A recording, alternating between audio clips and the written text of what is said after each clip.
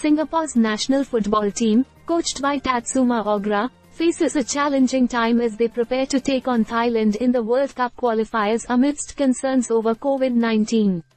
Ogura's apprehensions are compounded by the recent outbreak in Thailand, which has put the team's preparations in jeopardy. The Lions, under the leadership of interim head coach Gavin Lee, have been working tirelessly to maintain their attacking style of play, despite facing setbacks in recent matches. As they gear up to face Thailand, Lee acknowledges the team's need for improvement, especially in light of their recent performances.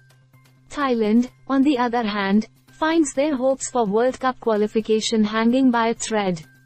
With their recent struggles on the field and the uncertainty surrounding the impact of the pandemic on their squad, the Thai team faces an uphill battle in their upcoming fixtures.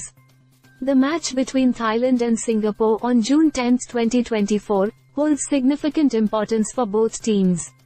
As they vie for crucial points in the qualifiers, each side is determined to secure a victory that could potentially shape their journey in the tournament. Despite the uncertainties and challenges posed by the ongoing pandemic, both teams are focused on delivering their best performance on the field. The players understand the importance of this match and are prepared to give their all to represent their respective nations with pride. As the footballing world eagerly awaits the outcome of this highly anticipated clash, fans from both sides are filled with anticipation and excitement. The match promises to be a thrilling encounter, with each team leaving no stone unturned in their quest for victory. So, amidst the challenges posed by COVID-19 and the pressure of the World Cup qualifiers, Singapore and Thailand are set to lock horns in a battle of skill, determination, and resilience.